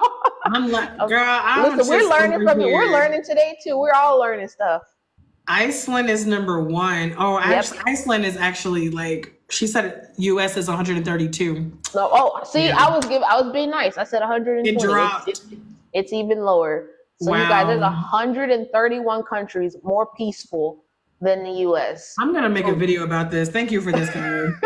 Tyler giving me content. Let's get it. Yes. I was like, literally, you guys have no, don't worry. Just don't go to the other 30 plus countries below. Just stick to the first 131. You're good. I'm here for it. Yeah. All right, let me see. Can I have the next? Oh, hi, Chewy. Come here. Come here. Can I have the next question, please?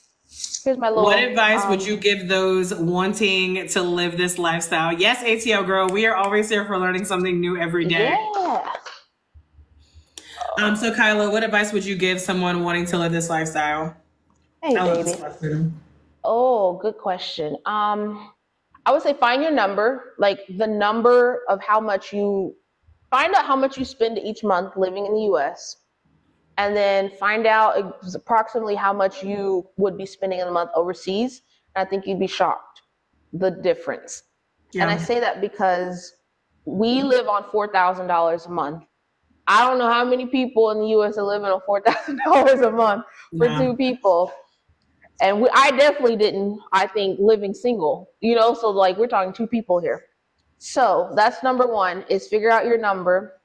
Number two is, what was it? What advice would you give people wanting to do this lifestyle? Definitely figure out your number. And number two, I say, try it. Like, you never really know until you try, because what we keep saying, like the recurring theme is, you know what the US is like. You know what neighborhood you want to live in if you need to go back to the US. You know how to get a job fast. Like, it may not necessarily be the job that you want, but like if someone said you need to get a job in 2 weeks, like you could get a job in 2 weeks and then make it work. You have connections in the US. So I say try it. And if you don't like it, you can always come back to the US. If you're 3 months in and you're like, I freaking hate it, because there's people that this may not be for them. But yeah, that's my advice. And my last advice is for people wanting this lifestyle is I'm going to plug your masterclass, because people have already done it and people have already given you the steps. It's not like 20 years ago, there was no info out there. Like, there's already a blueprint out there for you to at least begin to follow. But those would be my steps and my advice. I love all of those. So what would be your advice? Honestly, y'all, I would just say everything is figure outable. Mm-hmm. I don't know if y'all have read that book. It's by a woman named Marie Forleo, which is funny because I used to watch so much of her videos. I never watch her videos anymore. And funny enough, I watched one of her videos this morning. So I didn't even know I don't even know how that happened. But that honestly would be my biggest piece of advice, because I talk to so many people and I actually get really triggered whenever people say things like, oh, you're so lucky, and oh, you're living my dream. And I have to try to not choose violence, because I'm like, oh yeah, you think I was so lucky growing up as a Black woman in the South in the United States? I'm so lucky. Yeah, this was handed to me. Like, stop. Everything is figure outable. Like, you, the US will still be here. Can't wait to start reading the masterclass info. Yes, ATL, that masterclass is dope. I'm so excited for you.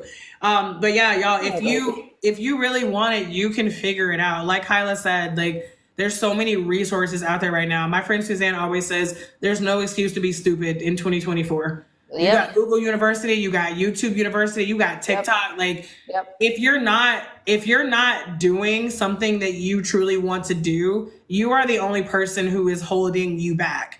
Like, I can give you all the travel hacks in the world, but none of it matters if you don't decide that you're serious about living a different life. So honestly, my only piece of advice is knowing that everything is figure outable. That's all. Because everything else is just like, it all falls in that category to me. Yeah. I love that. I agree. I was like, you can figure everything out. And I love there's no reason to be stupid in 2024. It's so true. If you don't know how to do something, we didn't know how to open the gas tank in our car, because renting this car is by the way, now we have a Ford Escape. There is a button on the little panel. We got on YouTube to figure out how to open the button. So there is no excuse. YouTube University. Yep. Don't act like YouTube haven't saved y'all life when you went to somebody's house and that toilet didn't flush. Yep. And you was don't act like YouTube has not saved your life when you thought you bought something and you thought you were about to be a handyman and you were like, what the hell was I thinking?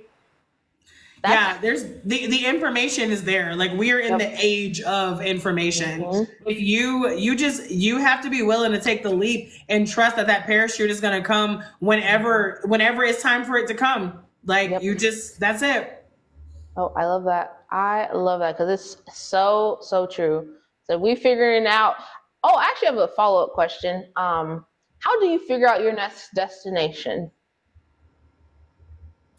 There is no answer for that. There is none. Like it just we have like no plan. Like well, that's not true. Earlier this year, we had certain countries in mind. When we first left the US, we knew Brazil, Vietnam, Thailand, Bali, Japan. I'm missing one. No, I'm not. No, yeah, we knew that those were the ones we were going to do. And then we also knew that the second half of the year was going to be flexible. So honestly, I guess the answer to that is being flexible. That's how we know our next plan. Like we take so many things into account, weather, holidays, if we're trying to go back home anytime soon, if we already have something in mind. Like I told you earlier, we've been planning South Africa in December since like February. Like even though we didn't know what we were going to be at in July, we knew we were planning South Africa for December. So there is the one answer, honestly, is just being flexible and just kind of going where the wind blows us. So, yeah. There's a flight attendant named Stella on all the platforms, and she says, you gotta be a palm tree. You just kind of, because y'all see the palm trees in the storms, everything blows away, but that palm tree is still there. Yep. You gotta go with the flow. I love that. I love that. I love this for both of you. Everything is figure outable. That's been my whole life. Yeah, I feel like it kind of has, like, I think people who do this, it is their whole life. Like we kind of were, this life or this mindset has always kind of been there. But it just came out, I don't know where I'm going with that, but you got what I'm saying. No, I'm with you. I'm right there. How many more questions? How many more we got? Two more? Two more questions? Let's do it. Okay. Yes, we are ready for the next one. And if anyone else has any questions in the chat, feel free to let us know. Because I was like, we aren't hard and fast on these questions. Are you going in or out? I'm laughing at this question. What's a travel mistake you've made? How much time? Alex, oh my gosh. Oh man, I have made many, but I think I know the one I'm gonna pick. Do you want to go first, Kyla? Yes, because it happened yesterday, you guys. Oh, thank you, Indica. I'm so glad that you're enjoying the live. Sorry, Kyla, go ahead. No, that's okay. I was like, thanks so much for joining, you guys. I made this mistake yesterday, and I was so sad. So New Zealand is known for the movie Lord of the Rings, the trilogy, and it's been filmed all over the country. So the animation studio is here in the city we're in Wellington, and so I booked tickets to go to the workshop. It's like this whole tour, and you have to book it ahead of time because everybody comes here for Lord of the Rings. I booked you guys for the wrong day. Oh, I booked the wrong day, and it's funny because we were already running late yesterday. We had like a 1 o'clock time, so like we're rushing. We're like, go park the car, and then you get out and go tell them we're coming, right? Like all this stuff. But we finally decided, we're just both going to park and we'll walk there together, which worked out because we both got our face cracked together versus one person. So yeah, we are 18 hours ahead of Central Time. And I booked the tickets for October 8th, thinking October 8th is 2 days ago or 3 days ago, forgetting that we're a day ahead. So Kyla, so what time is it for you right now? It's 12:38 on Thursday p.m. Holy moly. Okay. Yeah. All right. All right. Yeah, so it's Thursday, I guess, Thursday afternoon, the sun is shining, like wow. It's daytime here. And I'm going to bed in 3 hours. And it's Wednesday night for you guys. Yeah. Barely even night, like Wednesday evening. So evening. Yeah. It's what, like 6:30 now? In Central Time is 6:39, yeah. 6:39, yeah. So it's, like I said, that was my most recent mistake because I was very upset I was already frustrated that we were late, but like not only we were late because it was the day before. So we had already missed our tickets regardless. And the girl was like, well, do you want to talk to the supervisor? And I think she had that because she thought, maybe because I'm Black, I'm about to blow up. But like, I was so disappointed in myself, right? I was like, I can't believe I did that. Like, I was like, no, like, what's the supervisor going to do? The tickets were for yesterday. And I'm not going to book it again because I don't want to pay double for the excursion. So it's fine, you guys. I just lost out on like $100. Man, sometimes you take a loss with travel. You really do. What's Beograd? So far from the U.S. Oh, being so far? How did you work through the fear of being so far away from home? Yeah, I think that is being. That makes sense. I will be very honest. I don't have that fear. Yeah. Like, I mean, yeah, honestly, because that's one of the beautiful things about travel is travel teaches you that the world is huge, but the world is also small.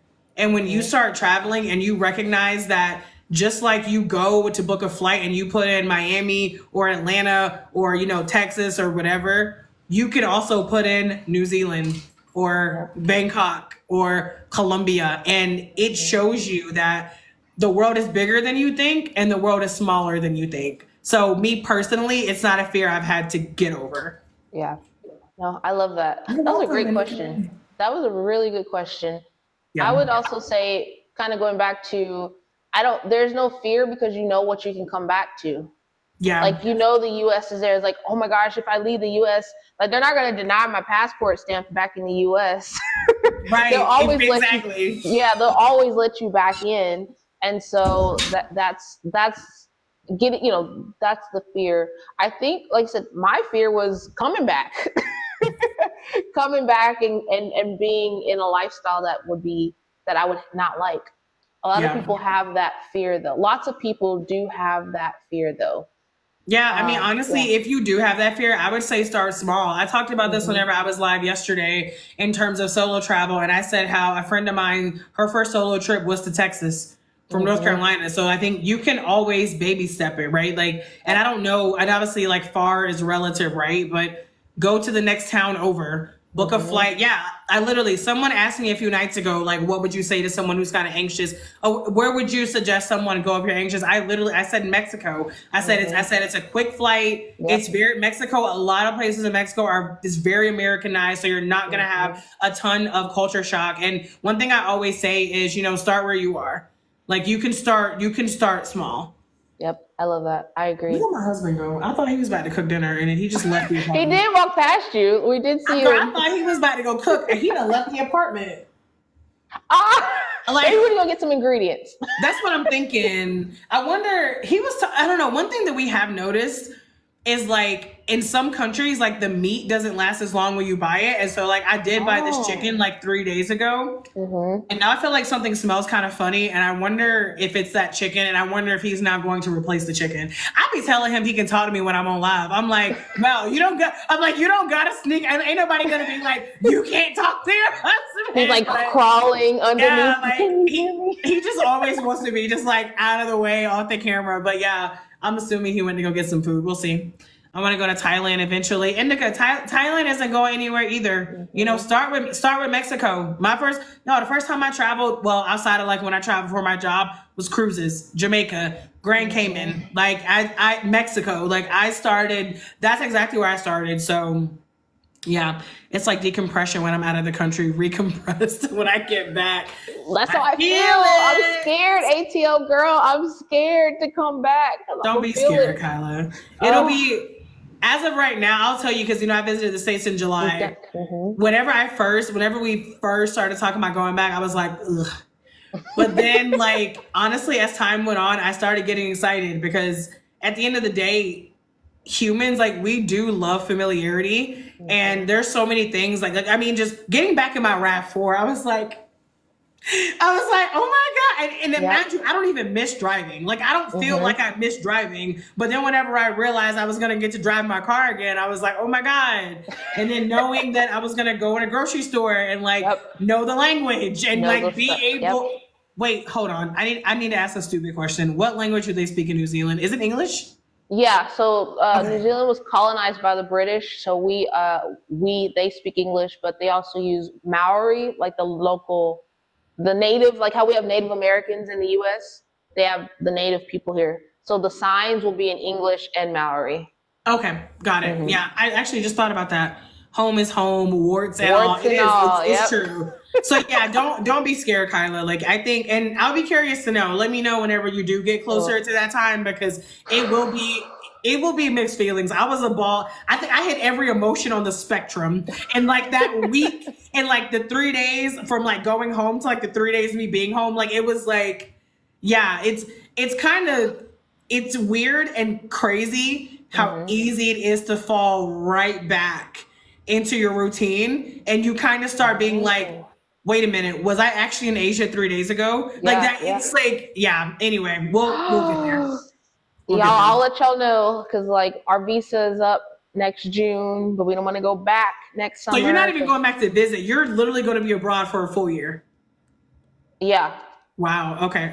Yeah. God forbid nothing happened, but that's the plan. Yeah. Okay. Is to just be gone for a full year. Right. Okay. Cool. Let me let me go back to the question.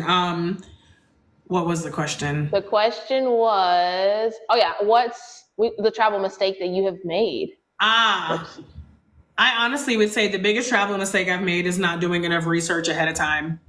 And I will also say that for some people, that's not that big of a deal. I think it depends on the kind of person you are, but there have been too many things that crept up on us this year. That was our fault. Like the hot mess express situation of the visa with Vietnam. Kyla, please tell me that you've already started working on that. Yeah, and I've already got denied once, and so we'll have to talk offline, because I've gotten denied once, you guys, on my visa for Vietnam, and so I changed my name so hopefully. Not you changed your name. Or I didn't change my name, but they told me my name was incorrect. They said the same thing for. So I added my middle name, and so I think that will help, but we'll see. I'm very glad that you're working this out in advance. I really am. I would say my biggest travel mistake, like I said, not doing enough research. Look, visas, budgets. And baggage requirements. I will say, do your research. Be minimum 30 days before your trip, if possible. I mean, I know some people, hell, we didn't know we were going to Colombia until like the day before. So it doesn't always work out that way. But I know most people, like, they plan further in advance. Do your research. I would say my biggest mistake is not doing enough research in advance. I would agree. Well, is there a country though that you were like, oh, you said Colombia, but Colombia was a country where like you didn't do enough research about the country? No, I just meant that Colombia, whenever I was saying do your research at least 30 days in advance, I was saying I know that's not always possible. Like for us, we thought we were going to be in Panama until September like 14th. And we left on the 8th. So we ended up leaving like a whole week early. So yeah, I just mean like, and as far in advance as you can, do your research. That's fair. I would agree to that. Cause my luggage is overweight when I left the States, you guys. I left the US with stuff in his bags. Same. So I'm like, oh, is that much overweight? Like, oh, yeah. So yeah. Same. We try. We will, because here's the thing: we carry the stuff that they don't think about. Also, we have stuff that they don't use. Like, I mean, when you go, girl, don't even get me started. That is true. I would agree. If you know. Yes. So I would agree to that as well. Could you post the next question? Is this the last final one? Question? Thank you. This is the final question. You Alex was ready. He is. He's sitting on the bar in there, and he's like he's got it. What's next for you and your partner? Ooh, good question. South Africa. That's right. Yep.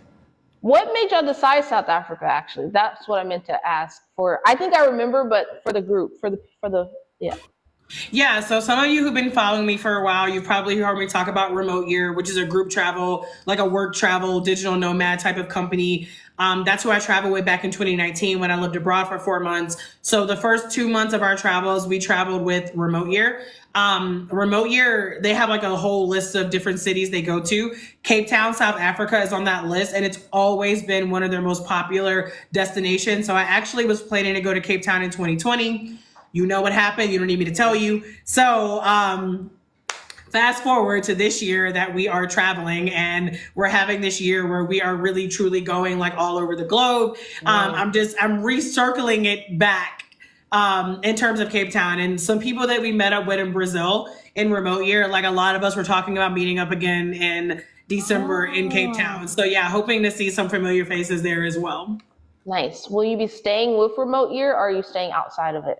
We're undecided, honestly. Before, we were pretty sure we were going to do Remote Year, but we've talked to a lot of travelers, and a lot of people say that we don't need to do a full month in Cape Town. We're very back and forth right now, because there's this whole thing of you don't need to, but there's also this whole thing of we're kind of tired of moving places. So like, you know this, right? Like 4 weeks sounds like a long time, but it goes by really quickly. So right now we are undecided, but we do know that we're going to visit Joburg, Cape Town, and Durban, I think is yeah. But we don't have any itinerary yet. I love that. You guys, Cape Town is on the list. I've been wanting to go for over 10 years, so I can't wait for y'all's trip, because it is, and it's so funny. Like when you start traveling, you're just the list gets bigger. Like it does. You always want to go somewhere new, and so you have to push down the FOMO. Yeah, you have to be like, sit down. Like you're already here. Like I'm all the way on the other side of the world, and I'm over here like, but she's going to South Africa. I want to go to South Africa. Girl, you're over here talking about you're going to Vietnam, and I'm like, fuck. She's about to be getting that good ass pho. Oh, I want some. Me and my husband will look at photos on our phone of pho and be like, really? Like, I want it. And I do. Like I said, there's always this list, this ever growing list. And as you keep traveling, you'll keep adding places. And Vietnam for us, I don't know if I said this, was not on our list, but we had an interview. We did a podcast episode with this other couple, Doc and Bean, by the way. They're great. Great couples, full-time Black couple, full-time travelers. They live in Orlando, but anyway, and they were hyping up Vietnam, and I was like, okay, Alex, I think we need to book a trip. And literally a week later, we booked our flights to Vietnam. So I was like, I have a couple hotels and a couple Airbnbs booked, but we don't have any really solid plan. And recently found out that you can scuba dive in Vietnam, and it's like one of the cheapest places in the world to learn. Yeah. So we might be scuba certified. We'll see. That's gonna be so phenomenal. Yeah, and then we'll be able to scuba dive in South Africa, because I don't know if you can scuba in South. I know there's a lot of sharks in the water. I'll look into that. But yeah, but that's what's next for us is Vietnam. Yeah, both. I mean, either way, all incredible experiences, just overall. And these were great questions. Thank you for putting this list together, Kyla. Of course. Thank you again for going live. This can't be our last one. We definitely have to do. We definitely have to do some more of these, but yeah, great questions. I loved answering all of these. It's been cool, like learning more about each other, I think. And just also like trading like travel tips. Like I feel like I truly have learned from you on this live. Like I'm so excited about this cruise, girl. I'm like, I am definitely looking into that 100%. I am glad, like, so I'm glad we connected, and this definitely will not, I feel like we have to do like a relationship series, because apparently we have this wealth of knowledge. Thank you both. Next to me is going to be chosen. Let's get it, ATL girl. I'm here for it. Thank you for joining. Thank you for all the likes, all the love, also all the support. Thank you, all of y'all, for tuning in. We obviously, you can see we love talking travel and answering your questions. So yeah, we appreciate it. Bye, you guys. I'm gonna hop off. Enjoy your Thursday. It's already Thursday for you. Enjoy the rest of your Thursday in New Zealand. Everyone else, more than likely, good night, good evening, all of that. And we'll catch y'all next time. Kyla, is she gone? Okay, maybe she was. Okay, so she's paused. I don't know if she's coming back, but okay. Bye, y'all. See y'all next time.